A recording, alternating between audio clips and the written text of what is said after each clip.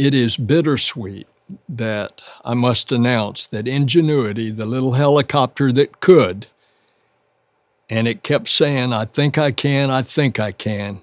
Well, it has now taken its last flight on Mars. As it was coming down for landing, at least one of its carbon fiber rotor blades was damaged. We're investigating the possibility that the blade struck the ground. This is what the blade looks like. It's a special fiber with a special contour. That little helicopter could fly in a 1% atmosphere, not 100% atmosphere like we have on Earth.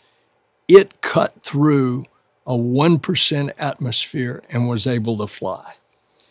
And what Ingenuity accomplished far exceeds what we thought possible. Almost 3 years ago, the helicopter made its first flight on the planet Mars. Altimeter data confirms that Ingenuity has performed its first flight. And living up to its name, Ingenuity made history as the first aircraft to make a powered, controlled flight on another planet. But then it flew farther and higher than we ever thought possible. And what started as a technology demonstration with plans for only up to 5 flights has now completed a remarkable 72 flights on Mars.